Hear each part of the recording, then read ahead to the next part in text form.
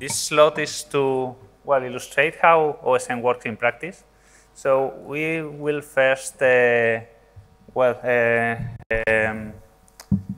provide some of the reasonings behind the new architecture that Vanessa has explained. Okay, and then we will illustrate the life cycle, the whole life cycle of network service. Okay, from the design to the instantiation and service operation. Okay.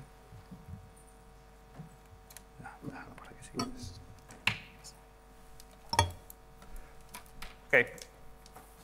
Well, so this was the release 3 architecture that was functional, but it had some inconveniences, okay, that we are illustrating here. So first one is that the normal interface of the system was tightly coupled to the service orchestration, the SO component here in the figure. That means that almost or any interaction that happened in the system needed to go through that service orchestrator, that making, let's say, the development of new features very complex, because any new feature had to, let's say, go through that service orchestrator to be implemented. So in addition, we discovered that the modularity of the architecture was not appropriate for incorporating new modules because of this rigid architecture. Okay, so we took, I think, 3 main architectural decisions. One of them is just to keep the communication to the lower levels, the beam controllers and the VNFs, in the same way that it was happening before. So the RO, the resource orchestrator, that was the component in charge of deploying virtual machines and networking to the beams, it was still going to do the same. And the VCA, that was in charge of hosting the logic for configuring the VNFs. That's what the charm is. Okay, I will explain later. We will keep it so that it will still configure the VNFs in the same way. The second decision, I think it's critical here, is that, as I have mentioned, since the SO was the component where every interaction in the system was happening, we decided to split it.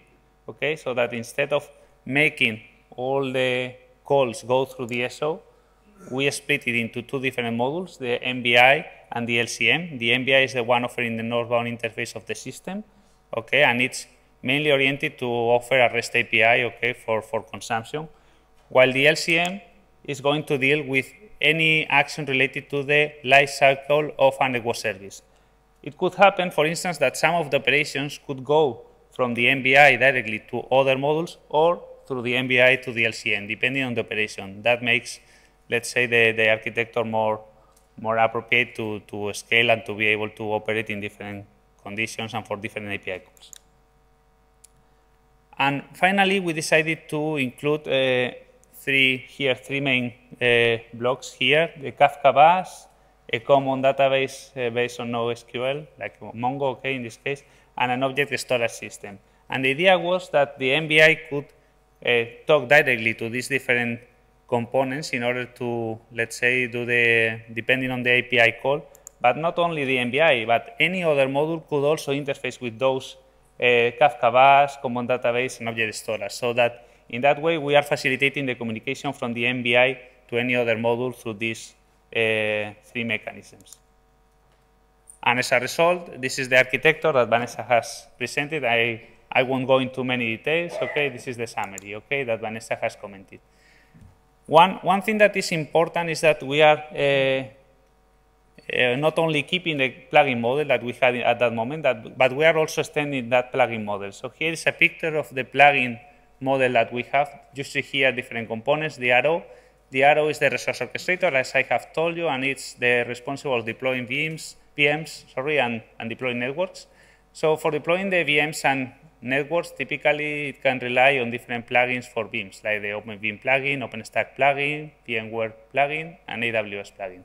But it also has some plugins for SDN controllers for creating the underlay connectivity between VMs. Okay, we are supporting right now ODL plugin, an ONOS plugin, and a Floodlight plugin, and we are right now working on the plugins for the WIM particularly in a TAPI plugin and an ODL-based plugin that is, well, very simple, but it serves for the purpose of testing the Vim management from the arrow.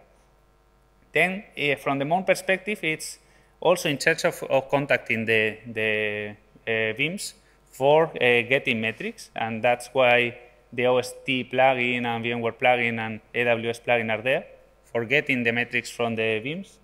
But also there will be a plugin for getting metrics from the VNFs that will interact directly with you. Okay, well, I don't know if Gianpietro will get more details on that, but it's something that is also in development right now.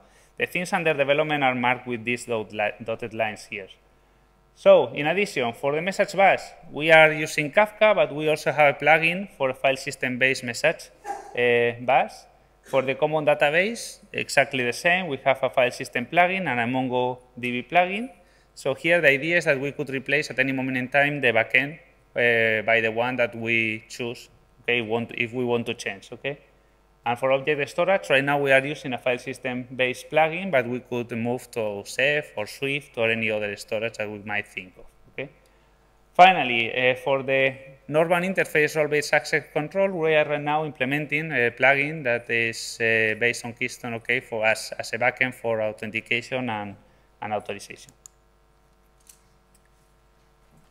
One of the good points of this new architecture is that all the components of OSM right now are deployed with Docker. That means that we have a stack that is called the OSM stack that contains all these containers that are shown here, the MVI, Kafka, Mon, etc. Okay, so we are moving to a microservice architecture that is possible also to define better, let's say, scale policies too. Okay, so that's also convenient. In addition, we still have the LexD. LexD is here used for running Lexi containers, okay, and the main purpose of this is to run the UU controller and all the charm logic, okay. But the good point of this architecture is that this architecture has a network that is the network, NetOSM Docker network, and to that network we can connect any other stacks, any other Docker stacks that we might think of. So in this release 4, we are, for instance, showcasing how to add an ELK stack, okay, for management, and also a combination of Prometheus and Grafana. Prometheus is a time series database, okay, and Grafana is a tool to show, let's say, metrics, okay, or any other kind of monitoring parameters, okay, and we are combining them also in a performance monitoring stack, okay. But the good point is that you could add and you could create your own stack, okay, and connect to OSM very easily, okay, and take advantage of anything that is published to the Kafka bus, etc. Okay. So now I will go into, let's say, the practice view of OSM. So this is the picture that Javier has illustrated, okay, showing how from a VNF package and network service package, where we have the, let's say, resource description and topology and also the management procedures, we can drive the deployment and day 1, day 2 configuration of the network service. But I think that it's worth to illustrate the different phases that happen for the lifecycle management of a network service. So we start first with the design. Okay, the design is mainly something that an operator has to do. Okay, the VNF package normally is designed by a VNF vendor, but the network service is normally designed by an operator. Then it's expected that we onboard the VNFs and network service packages into the system. Then we typically instantiate it, and by instantiation here we mean that we do not only deploy the network service, but also we indicate in which data centers we want to deploy every VNF, and we also configure initially those VNFs to interact each other. Okay. Then we move to the NS lifecycle management here, and what we want to illustrate here is any kind of operation related to scaling, upgrading or updating my network service, etc. that could happen once the network service is up and running. And finally, also the service operation. That means running some specific actions on some VNFs, okay, to do a day 2 operation. So this is how it works, more or less, okay, the design. This is, well, for understanding better how OSM works and the whole process, you might have to come to one of those hackfests that Francisco, Javier, and Vanessa have told, but here you could see more or less an example. So as part of the design, you create a schema of your VNF internals, the external connection points that will be offered by your VNF, the VDUs or VMs that are part of your VNF, and also the internal networks or internal virtual links that interconnect them, okay? And based on that schema, you write a descriptor that contains mainly two things, okay? This topology and also the specific management procedures or VNF primitives that will be exposed by that VNF. In addition, we encapsulate artifacts like charms that I will explain later, okay, what's a charm, but it's mainly the configuration logic of that VNF, okay, all the programs that could be run, okay, to run a configuration action on a specific VNF, and also additional information like icon, readme, etc. And in a very similar way, a network service is designed the same way. You start from a schema, you write the descriptors, you also have artifacts and additional metadata. So, since the charm normally is could be something that could be complicated to understand, I have tried to write something like a summary, okay, of how a charm works, okay. So mainly a charm is a set of actions and hooks. Actions are programs and hooks are events and signals. And for commodity and reusability, those actions and hooks can be grouped together in layers. So let's imagine that I want to create a charm, and I want to create, first of all, I need to create a new layer, okay, and for my charm, and that new layer could inherit from other layers that could pre-exist, okay, like the red layer and the green layer, okay. Those layers, as I have mentioned, have hooks and actions that take part of that layer, okay. When in addition to that, I also need to write some code, obviously. For instance, I need to write the code for creating the action touch. It's a very simple action that everybody could follow if you know Python, okay? That is mainly connecting via SSH, okay, to the VNF and to run the command touch and the file, okay? So it's a pretty simple action. It's the most simple action probably, okay? And, well, you need to implement the code of the action in the charm itself, okay? Mainly commands or API calls, okay, to the VNF. And as a result, when you build your charm, what you get is a combination of all the layers together, okay, all the actions and hooks together in a single charm logic, okay? But this is not enough. We need to, later on, map it to OSM descriptors. And for that, we need to add into the descriptor some information. So, for instance, let's think of a charm that could be named AAA, okay, for a radius server, okay, and could have some actions or some primitives like get configuration from EMS, where, well, I could pass here the IP address, and probably not this value, but an IP address, not real IP address. But I could also have some primitives like my touch primitive from the previous example, or more complex primitives like adding a user to my system, okay, where I need to provide a username, for instance. Okay, this is the way we model the different actions and primitives in OSM. As I have mentioned, always a primitive needs to be mapped to a specific action. So now I'm going to illustrate with OSM how the onboarding and instantiation works. For the onboarding, mainly, we will interact with the northbound interface of the system, either through the UI or through the client. And the main point of the onboarding is that all the CRUD operations are going directly from the MBI to the common database and object storage, and they are not going through the Kafka bus. So I'm going to show you, hopefully. Could you please switch to the HDMI?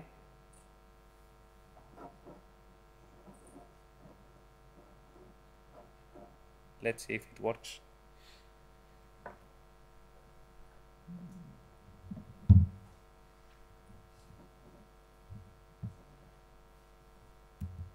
It switch off now. If I need the password, Celia, you need to come here to do the password. So we tried with a display port, we tried with a VGA to HDMI adapter, and neither of the two worked. So we asked Sylvia for her laptop. This was not really planned. Yeah. Thank you, Sylvia. Now, okay, so, well, it's pretty simple. This is the OSM interface. Let's go quickly through the, probably the Wi-Fi I need to reconnect.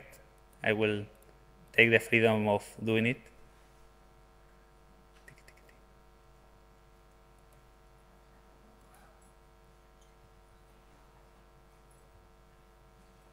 Now, okay, so here's the home, okay? This is the new UI from release 4, okay? So you have a dashboard where you could see all the different packages for the network services, for the VNFs, okay? You have also the detail of the instances that are running network service instances and VNF instances that are part of that network service.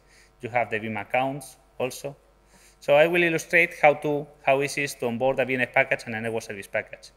So, for instance, let's see here. I have here a package. You see, this is the tar.gz file, okay? This is the VNF package, and this is the network service package. So, onboarding is as simple as taking the package and moving it here, okay? So we have here my VNF. This VNF is a DNS resolver, okay? So I will deploy it, and I will show you that it will resolve domain names when I resolve them from my computer here. And the network service package the same. Okay, I want to take it.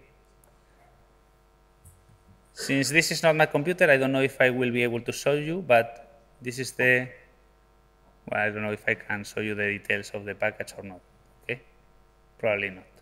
Okay. So now I have here the package, DNS package, network service package. Okay, pretty simple so far. Now I'm going to instantiate. So for the instantiate, I'm going to, well, I could do it from here, new network service, but I'm going to do it from here because it's going to be much quick. Instantiate. I'm going to put here OSM workshop, description, well, OSM workshop, that's all. And I will select AWS. So from release 2, I think, if I remember properly, we are able to deploy it also in public clouds, okay? So I will deploy this in AWS, and hopefully in a few seconds we will have it, okay? Meanwhile, I will show you the details of what's happening, okay, here in the instantiation, while we expect, come on, now, okay. So, well, the instantiation is mainly, it's a combination of 3 steps. First, the deployment. The deployment happens, it's done by the arrow, okay? So what happens here is that, first of all, when we receive, the MBI receives the order of instantiating a network service, it will create a record here in the NoSQL database, okay? And will publish a message through the Kafka bus to anyone interested in knowing that a new network service instance is going to be instantiated. This is critical because, for instance, the LCM will take it for deploying actually the network service, but other modules like the monitoring module or the policy module could also be aware of that new network service instance and do whatever actions that might be required, okay? Then the LCM will consume that message and will deploy the network service by making use of the arrow, okay? Mainly, the arrow will deploy the topology of the network service, the different VMs and networks that interconnect them, and will also be in charge of the day 0 configuration. By day 0 configuration here, we are meaning basically cloud init. And cloud init here can be used for a lot of purposes, but in the context of OSM, we are restricting the purpose of cloud init to the static information, static configuration that is independent on the specific location where we are deploying the VNF and independently of the different neighbors. I mean, it's not parameterized, okay? That's the importance here of day 0 configuration. And day 1 configuration is any information that is parameterized, and this is happening via charms, okay, through the VCA. That is mainly the UU controller that allows you to deploy. So let's go to the, well, hopefully it's here. Here. Now, it's configured and running, okay? So it's okay. Let me check here the instances. You could see here the instance. I will get the IP address. Oh, I'm not showing. Okay, sorry. Thank you, Gianpietro. Now, Perfect. Sorry, you were not seeing that, so I will show it again. Here the instances, it says running and configure, and if I go to the VNF instances, it says that we have here this IP address. So I will just illustrate that the network service works.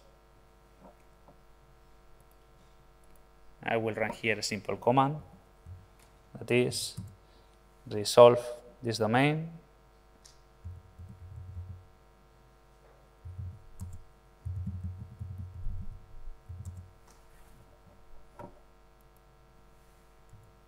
And it's been resolved, okay? This domain is resolved to this IP address. If I delete right now the network service, and I will do it, and I try again,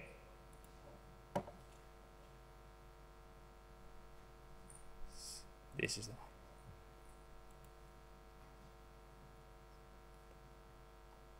5, 4, 3, 2, 1.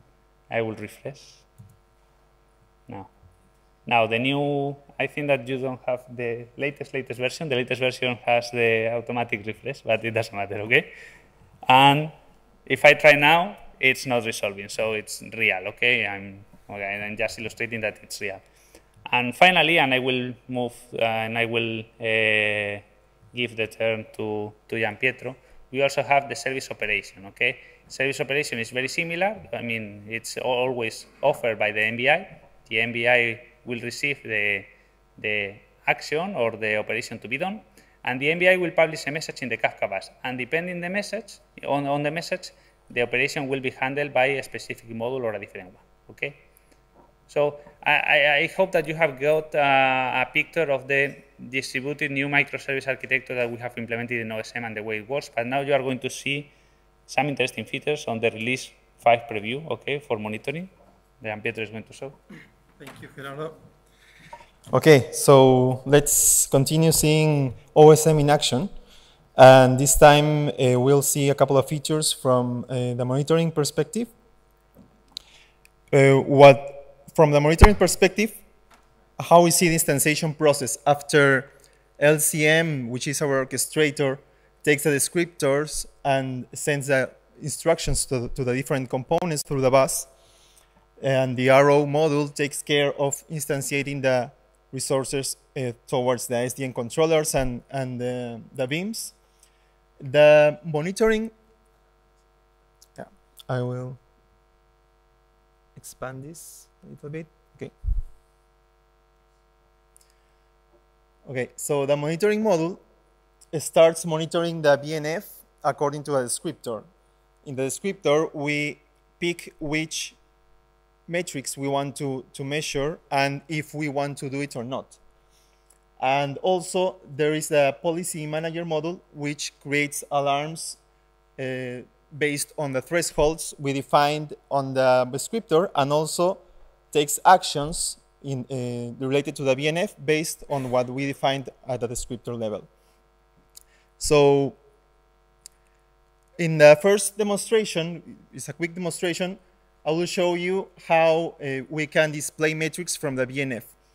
In release 5, we will support gathering metrics not only from the beam, which was supported at release 4, but also from the BNF directly through the VCA module.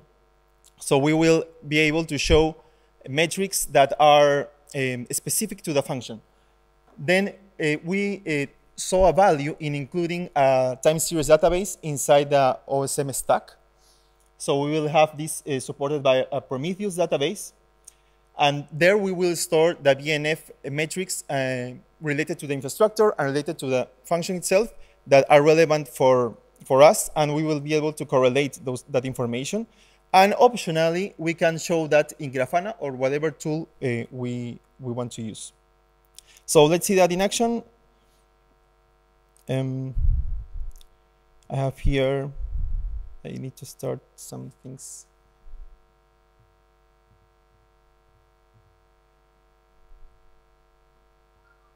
And let me see, is this working?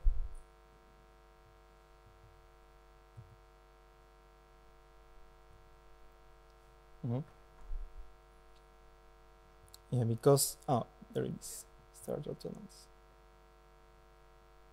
Okay. Yeah, we had some limited connectivity, so now it should work.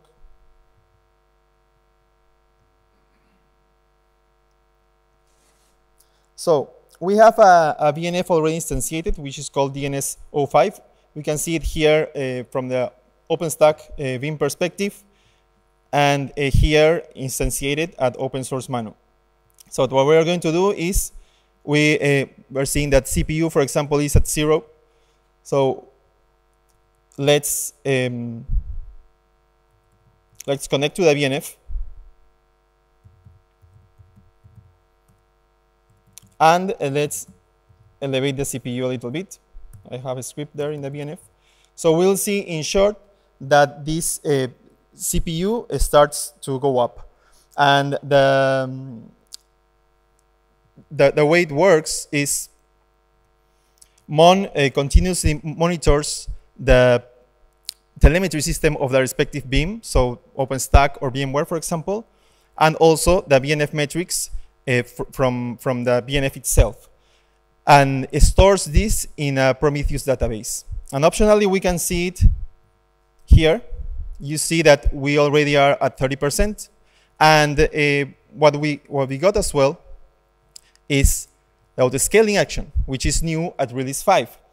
So what will happen is that as soon as we reach a threshold, which is predefined at a descriptor at 80%, this should generate a notification to the policy manager, which at the same time will decide what to do. Based on the descriptor, we decide to scale one BDU, one extra BDU in our BNF. So that's what is going to happen as soon as we reach 80% of CPU. So let's wait a little bit.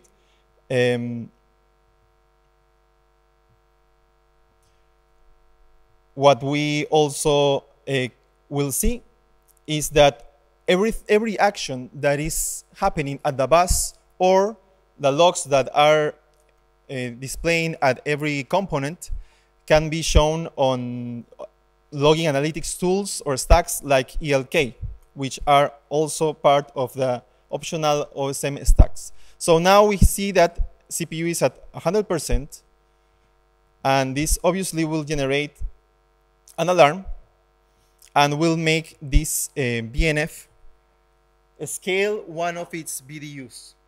So in short, if everything goes right, we will see that a new BDU will appear there in the network topology. Now let's keep this in parallel.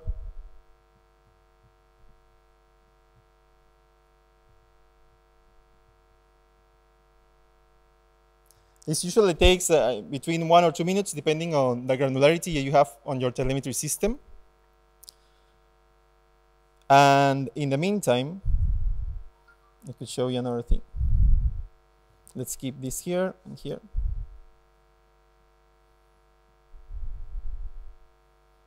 And we'll bring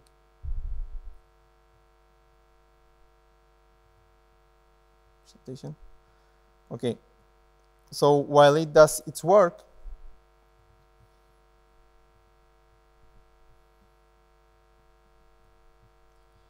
I would like to emphasize that everything, as Francisco Javier told at first, is modeled in open source Mano so that we have a single point of control. And in the case of the scaling action or the scaling action, let me refresh this, just in case we lost connectivity. Okay. Oh, there it is. So it needed a refresh. So we see that the escalation happened, and it scaled beautifully. And how we achieve this, or how will we be able to achieve this in release 5? We just need to define that in our descriptor. So we define the NFBI metric or the BNF specific metric that we want to monitor. And then we define the scaling descriptor, which contains some relevant parameters like what will we do when we are less than a threshold or greater than a threshold, and how many BDUs will be scaled. So it's important to say that this happens at the BDU level. So we have a lot of granularity on the components we want to scale.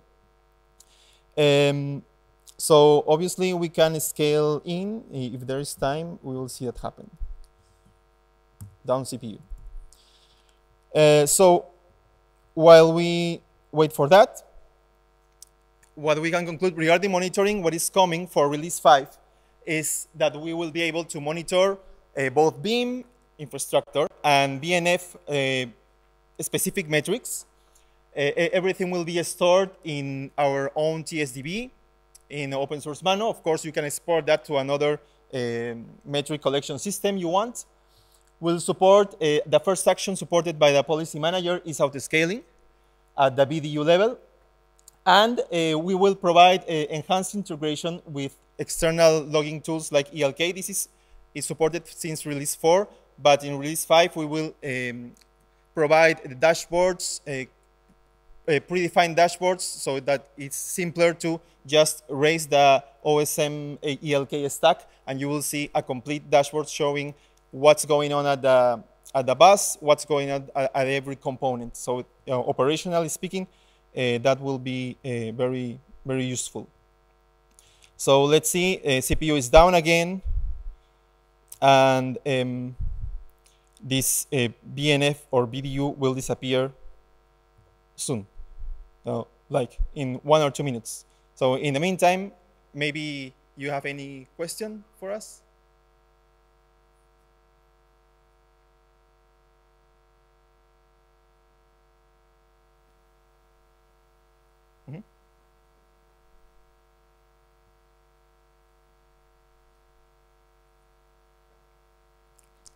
What's the model for the VLF descriptor? Sorry? It's Tosca based or? No, it's not Tosca based. Do you want to complement where we are going regarding the descriptor format? Well, you know that the difference between the language where the descriptor is written and the model that could be based. Okay, so information model, data models, etc. So here it's written in YAML, but the model is written in Yang. Okay, Yang, and it's we started from Yang from 2.5 years ago, from the very beginning. Okay, and now we are aligning that work with the Sol 6 spec in NFV that is writing also the model for BNF and network service descriptors in Yang. Okay, in contrast to Sol 1 that is based on Tosca. Do you have any tool that to convert from Tosca to Yang model? No. We don't need it. Okay, I don't understand the purpose, but maybe it's interesting in some cases. I know that there are there is software that is there are companies that are trying to build tools to convert from one model to another, or to convert descriptors from one model to another. But thank you. Sorry. No, I know. So one thing I forgot to say is that this is how ELK looks like. Basically, you'll see logs flowing, and they can be grabbed like this, or we can build specific dashboards with every parameter we want. So, for example, the number of escalations or a number of BNF that were instantiated or that were down, everything will be prepackaged in a dashboard that will be ready as soon as you instantiate this stack. Any other question? Any other question? Okay, one question there. This is possible right now. All this, okay, and all this that Gianpietro has shown has been mostly done in one release and a little bit more, right? So it's possible thanks to the new architecture. So we were stuck at the moment where we could, it was really difficult to add new functionality, and we were adding in few months a lot of stuff, yeah, thanks to the new architecture, okay? Yeah. Okay, thanks. Can you elaborate a bit more on the intended PNF support? Will it be generic functionalities that are useful for PNFs, or are you targeting some specific PNFs? Or can you give some example here? It's a generic model for the PNFs. It's not for a specific PNF, okay? And The way we plan to support it is by managing the concept of a PDU, physical deployment unit.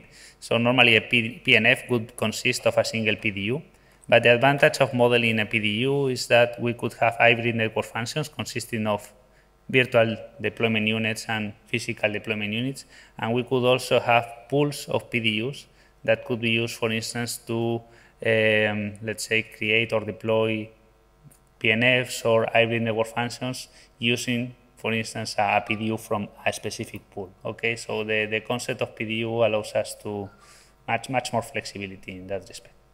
Okay, thanks.